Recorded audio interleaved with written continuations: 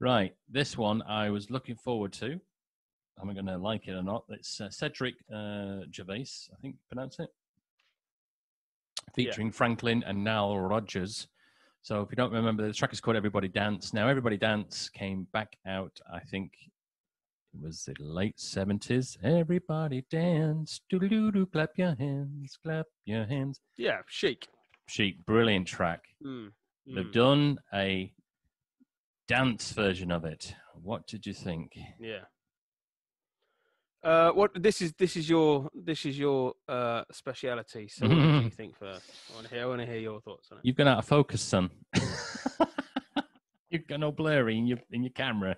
What on my camera? Yeah, I noticed that when we were before we were starting. I was trying to put my hand up to it to get it all in focus, but it's not having it. Yeah, I don't know what's going. Yeah, I don't know what's going on. It's obviously got that special filter on in it to make you look nice. Is that what it is? Yeah. That's why Sunday afternoon. Stick a filter on it. Oh, there we go. You're back in. I didn't like it. I love the original. Brilliant, the original, and this it just didn't. I don't know.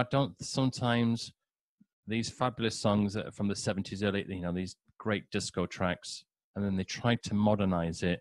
Sometimes it just doesn't work. I think if they,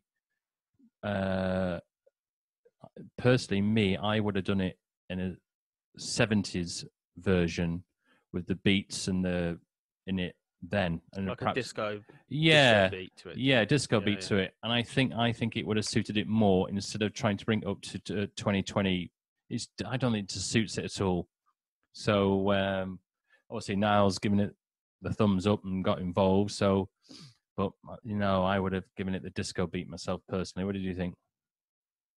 I definitely agree with. I prefer the original. I think the original's fantastic. So yeah, to me it was just a dance version of a dance tune, really. Disco tune, really, it's a disco dance tune all on its own. So I didn't give it much time because